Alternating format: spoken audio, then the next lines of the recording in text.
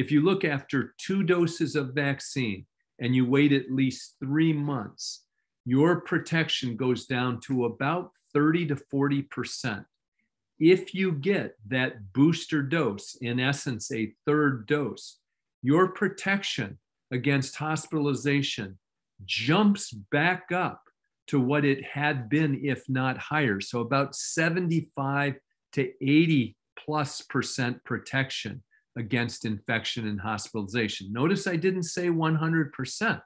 That's why we're still wearing masks. That's why we're still distancing.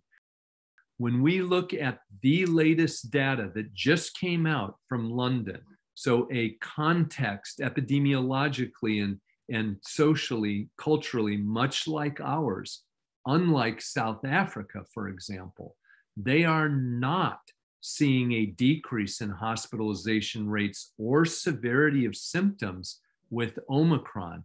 Their Omicron outbreak is ahead of ours. So we had better take that very seriously. When you take a virus that's much more transmissible and has an equal chance of causing hospitalization and severe symptoms, you're talking about a virus that has the capacity to cause a surge in hospitalization and deaths. And that underscores the recommendation that you continue to wear masks, continue to distance, continue to sanitize your hands, and get that booster dose of vaccine.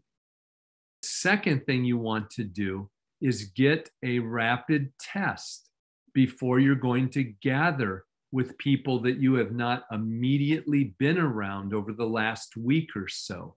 The problem now is there's a surge demand on that as people waited to make appointments.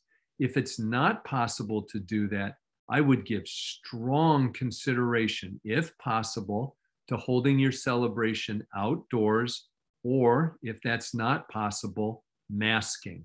I know that won't be popular, but if you say our goal is to keep everybody safe, then it's boosters, rapid testing, and if you can't do those, masking.